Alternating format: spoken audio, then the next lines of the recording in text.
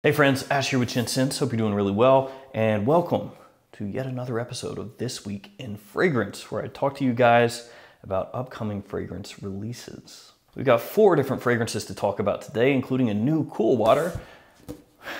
Again, I just did a new cool water on the last video, but there's another one, along with a new fragrance in the Azzaro Wanted line and a couple of summer flankers in some fairly unknown fragrance lines. And today's video is brought to you guys by FragranceUSA.com. I've got a link in the description to their website. Make sure to check them out if you're looking for a niche fragrance or a designer fragrance and you want to save some money. They also have great customer service, great shipping speed, and even better, you can save 15% off of any order on the website by using the code GENT15. So again, shout out to Fragrance USA. Let's jump into it.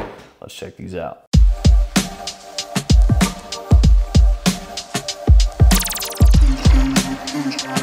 First off, I'm gonna talk to you guys about that new cool water. Yeah, Davidoff Cool Water Parfum.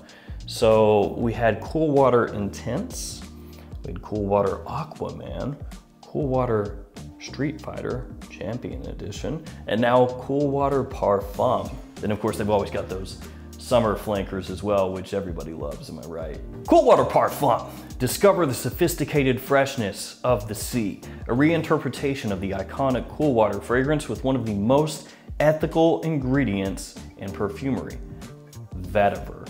This tropical plant is harvested by a community on the island of Haiti as part of a sustainable sourcing partnership. The perfume develops with woody notes of sandalwood combined with pink pepper. That's it, that's the write-up. That's what we got so far. So we've got a cool water here with 3 notes. Pink pepper, vetiver, and sandalwood. And that's it, at least as far as what we know so far. And that's interesting.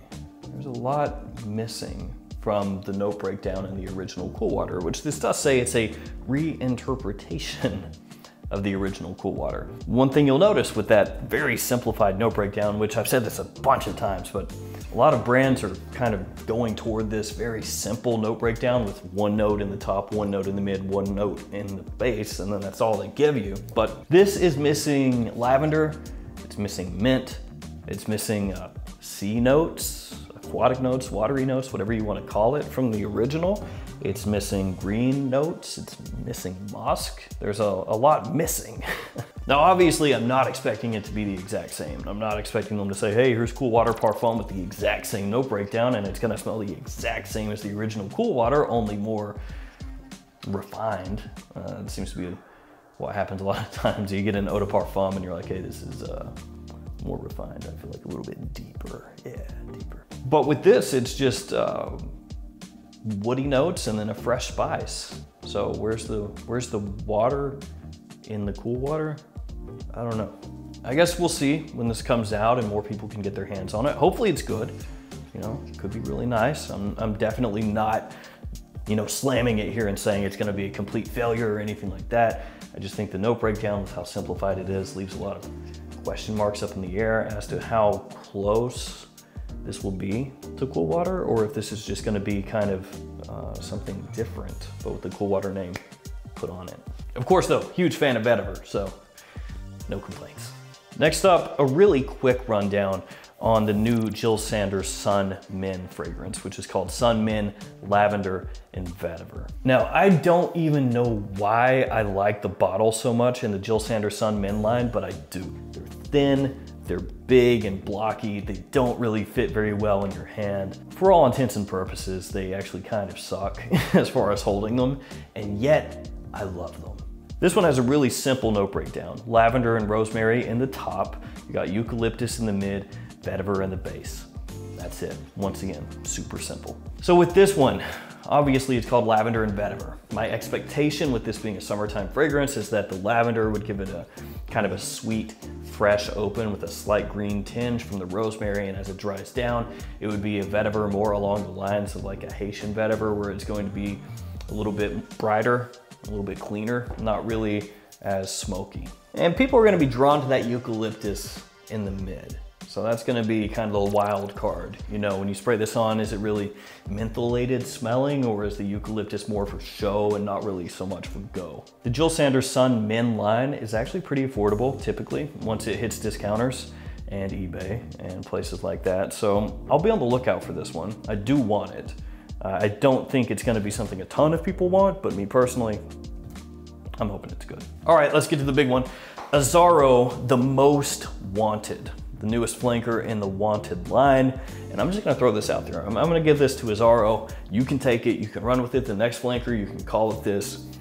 Azzaro, wanted, dead or alive. Come on. How have you not come up with this yet, Azzaro? Wanted, dead or alive. Come on, man. The most wanted? No, dead or alive. And I know they're probably thinking to themselves, nah, I don't think people wanna hear dead in their fragrance. They do, absolutely. You heard it here first. Everyone that sees that is going to immediately think of the Bon Jovi song, and they're gonna be like, I hate that song, but I'm gonna buy the fragrance. Or, I love that song, I'm gonna buy the fragrance. Yeah, actually, I'm not sure that that's what would happen at all. But Azzaro, still take that. Run with it, dead or alive. Okay, here's the write-up for the most wanted. Life is a game, but are you ready to play and live intensely with Azzaro, the most wanted? Starting to get a little jigsaw-ish there. Are you ready to play a game? The perfume of this man invites the wearer to always take on more challenges, to look for new experiences, and to be more daring than ever to break the rules. It is the supreme weapon of seduction that presents the irresistible charisma of a man desired by all. Nice. More playful than ever, the most desired man never stops playing. In fact, quite the opposite. This intense perfume for men is based on captivating ingredients that reveal a magnetic and sophisticated perfume. The combination of cardamom, a combination of melting caramel and amberwood, gives this intense perfume an irresistibly sensual olfactory signature. Finally, this iconic barrel-shaped perfume bottle features a deep matte black for assertive masculinity. There's the write-up for you guys. If you want to assert your masculinity, you need a matte black bottle, confirmed by Azzaro. That's what Herrera did too with Bad Boy Le Parfum. They wanted to assert dominance, and they did so with a matte black finish. So that is the new thing. Asserting dominance means matte black. That means Uomo's signature was asserting dominance long before these guys. So that note breakdown, once again, ultra simple. Top, cardamom, mid, toffee, base, amberwood. That's it, that's all you got. So this one obviously going to be kind of a sexy, sweet date night kind of fragrance, night out kind of fragrance. I would imagine, assuming they pull it off correctly, it'll be a big compliment puller, which means lots of guys are gonna wanna get their nose on this one. You got cardamom in the top, and the way that I imagine it's gonna come across here is going to be more of that really sweet, spicy side of cardamom instead of like a fresh green cardamom. You've got toffee / caramel in here. Looks like it's gonna have kind of a gourmand edge, and then amberwood makes sense. Really modern kind of dry down is what I would imagine this one would have with the amberwood, which is used most prominently or probably most immediately recognizably in Y Eau de Parfum. So there we go, Azzaro, the most wanted, should be coming out pretty soon. Seems like it's gonna be a fall, wintertime kind of fragrance, and they're putting it out as we head into spring, but whatever, do your thing, Azzaro, go for it. And this last one is just super random. I wanted to talk about it anyway. Anayake Shoku for him. I believe Shoku means eclipse. If I'm wrong about that, whatever, flame me in the comments. This one's got a top of lemon, bergamot, nectarine, and rum, a mid of mint, marine notes, pepper, and grass, and a base of sandalwood, vetiver, amber, and benzoin.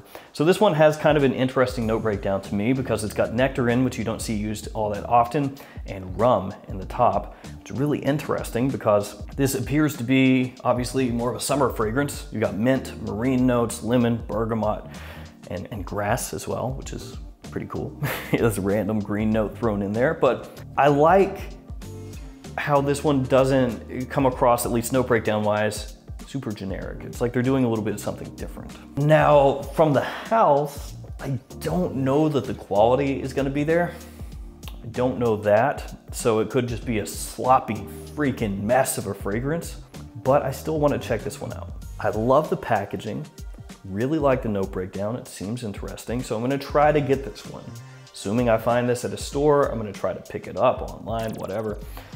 And hopefully it's good. But I gotta tell you guys, I don't have a lot of faith, if I'm honest. But the note breakdown has me intrigued. So there we go. 4 new fragrances. I would imagine 90+% of you out there, of those 4, are looking most forward to the new Azzaro.